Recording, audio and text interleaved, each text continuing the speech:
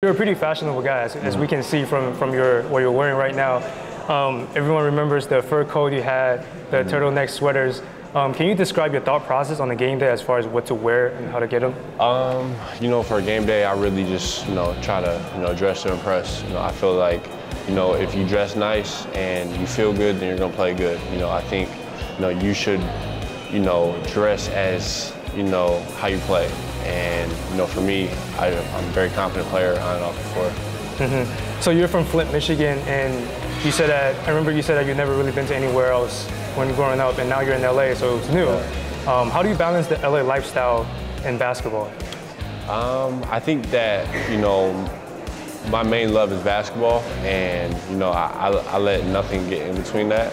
And, for me, that's always been my #1 priority. So, I just kind of keep it simple. I keep that as the #1 priority, and then if things can fit in to my schedule, then they fit in, and if they can't, they can't.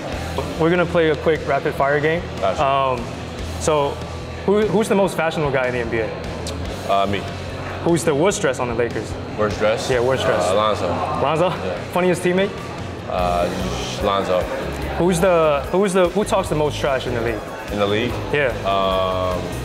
Man, great question. Great question. Draymond? CP? Draymond. Draymond? Favorite thing about LA? The food. Favorite city outside of LA? Toronto. What's the toughest players you play against so far? Antetokounmpo, KD, and LeBron. MJ or LeBron? MJ. Kobe or LeBron? I don't know. Go Kobe. Do you think LeBron would stay or will he leave? I'm not sure.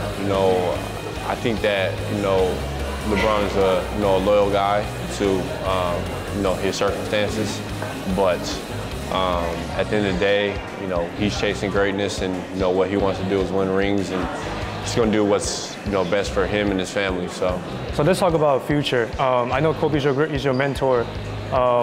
Do you think that Lakers now has been searching for the new face of their franchise? Is it safe to say that you can be that dude and carry on the torch? I definitely think I can be that guy. I strive to be a great basketball player, and I work really hard to, not just be a regular player. I want to be a great player in this league, and hopefully one day I can get up there with the best of those guys, and with that comes being a franchise player. Last question before we let you go. What can we expect from Kyle Kuzma next season?